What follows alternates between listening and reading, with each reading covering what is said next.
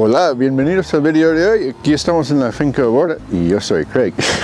Hoy vamos a hablar de nuestro gallinero aquí y las cosas que salieron bien y un par de cosas que no salieron muy bien. Estoy haciendo el gallinero de nuevo, entonces voy a enseñar el proceso. Hace 3-4 años hice el gallinero rápido, necesitaba una solución para no tenerles en otro sitio. Lo hice muy rápido con material gratis o más o menos gratis. Una cosa que uso mucho en la finca son esas cosas de agave. Se llama pitón, es una palabra nueva para mí. Son los pitones de los agaves que crezcan aquí por todos lados. Y son muy buenos porque son más o menos rectos, son muy ligeros y muy fuertes, pero 3 años, 4 años después ahora han empezado a tener problemas y son cada vez más flojos. Enseño aquí, si lo ven, no sé. Los termites entran. Incluso así está fuerte, pero hay un par de sitios donde estaba cada vez más flojo, y empezaron las gallinas a salir y poner sus huevos en sitios raros. Entonces, por eso quiero hacerlo de nuevo con material más fuerte ahora. Sirvió su función durante 4 años. Ahora voy a comprar vigas de metal, de aluminio. La única viga aquí que está bien es esto. Usé una viga de metal, solo tenía uno en este momento. Y es el único que está fuerte y bien aún. Entonces voy a invertir un poco de dinero esta vez y hacerlo para que no tenga que cambiarlo en 4 años, sino 20. Entonces, ahora estoy desmontando todo. Mi red de gallinero aquí, estoy intentando salvar. Hay un par de agujeros que necesito solucionar, pero está más o menos bien. Ya he empezado aquí, quité el techo. Ahora estoy recogiendo la vallada de gallina y estoy en ello a investigar lo que puedo usar de nuevo y lo que tengo que encontrar otra solución. Entonces ya sé que voy a comprar vigas de metal y el techo de esta vallada de gallina también, que antes estaba usando una red de plástico que para mí pensé que era para proteger árboles de los pájaros. Funcionó más o menos bien, pero era un plástico muy flojo, débil. Entonces voy a tener que comprar algo así para el techo esta vez. Es una red que venden aquí para proteger el árbol de los pájaros, para que no entren y comen tu fruta. Antes lo usé un par de veces para los higos, por ejemplo, pero bueno. Entonces la idea ahora es hacer todo más fuerte y que dure más tiempo. El gran problema para mí era que las gallinas estaban saliendo, poniendo nidos en todos lados y perdí muchos huevos así. Y el otro gran problema es cuando salen, y la razón de tener un gallinero es que excavan donde están los tubos en el suelo del riego, porque hay humedad y agua ahí en el suelo, hay bichos en estos puntos y rascan ahí y quitan el riego así y también matan cualquier pequeña planta que sale. Estoy intentando plantar un par de flores en la entrada o suculentas y más cosas así, y cuando son muy jóvenes son muy vulnerables. Y las gallinas encantan esas cosas muy tiernas y suaves. Entonces, es la otra gran razón para hacerlo todo mejor y más fuerte y más sólido.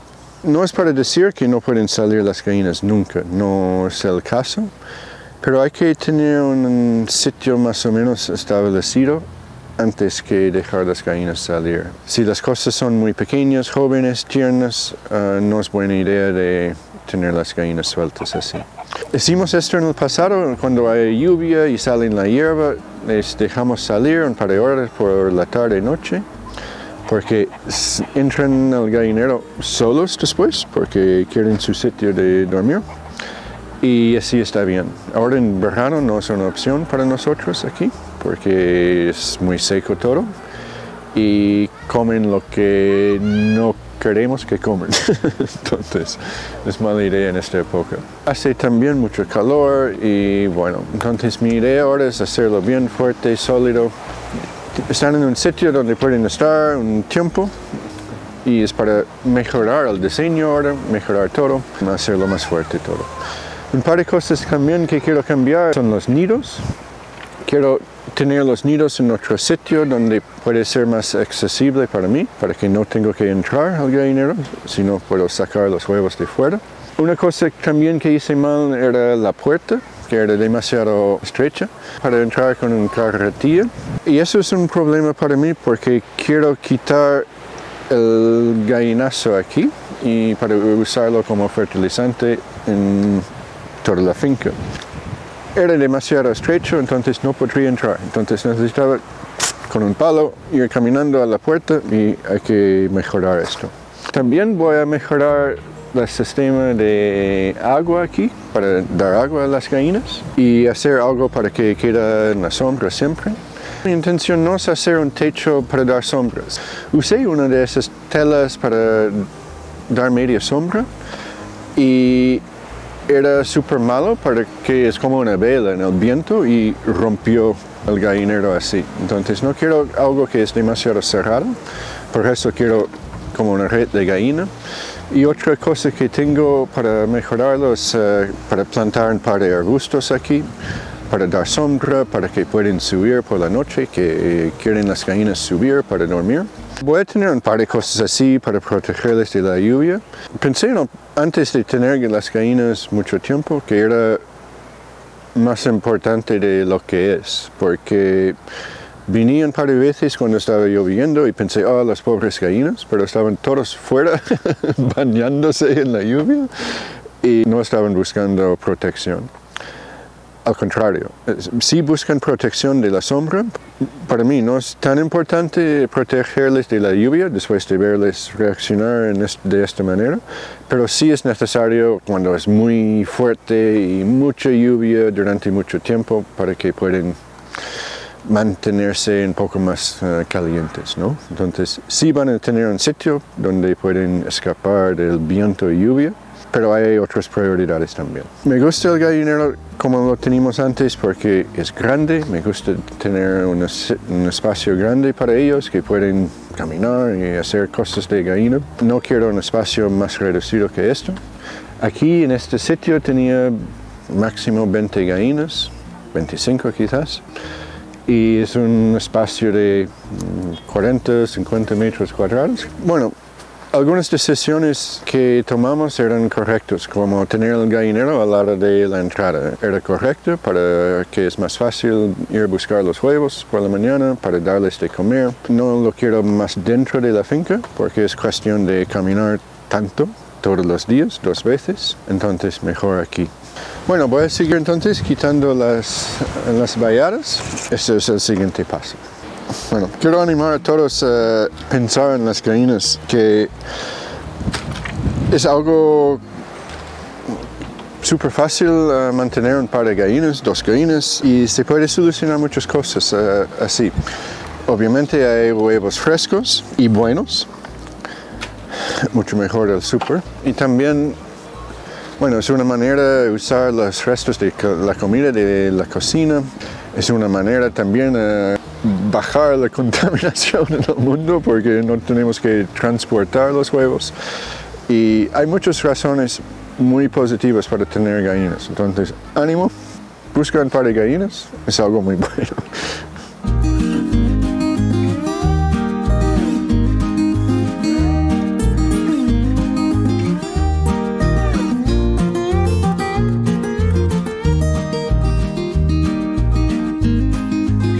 Otra cosa más que quiero hacer ahora es hacer una pequeña piscina para plantas acuáticas directamente aquí. No sé si lo ven aquí, tengo una pequeña piscina de mis niños aquí con lentejas de agua. Estoy experimentando con las plantas acuáticas, son muy buenos para los animales, para cerdos lo usan, para, bueno, gallinas es la idea aquí, que las lentejas de agua, la lechuga de agua, azola para plantas así acuáticas, tienen niveles muy altos en minerales y proteína y cosas buenas para las gallinas. El primer experimento era hacerlo dentro, hicimos un video de esto hace un par de semanas, en el estanque que tenemos para el agua. Y no funciona porque hay demasiado sol directo ahí y murieron todas las plantas. Pero por debajo de esta tela están creciendo muy bien. Entonces quiero hacer un charquito con la idea de tenerlo directamente aquí al lado del gallinero para que cuando llego por la mañana cojo algo de las plantas y está súper fácil así y es gratis. Entonces es importante ahora también que ha subido tanto el precio de los piensos para animales y también la comida para nosotros, ¿no? Intentar bajar el precio un poco así. Un poco, no, bastante. Y también significa mucho mejores huevos. Las gallinas también están más sanas, ¿no? No deberían comer solo cereales. Pero es difícil aquí en el desierto hacer esto de nuestra propia comida. Plantar cosas en la finca para las gallinas no es muy factible por la falta de lluvia aquí, pero en un pequeño charco así, cada 2-3 días puedo coger una cantidad importante y es fácil, súper fácil. Entonces por eso lo vamos a hacer. Las gallinas necesitan obviamente minerales, vitaminas. Dicen que las calorías para una gallina y también un humano vienen de los carbohidratos y los minerales, las cosas para mantenerlas sanas, vienen de las cosas verdes. Entonces necesitamos variar su dieta para tener mejores gallinas y mejores huevos también.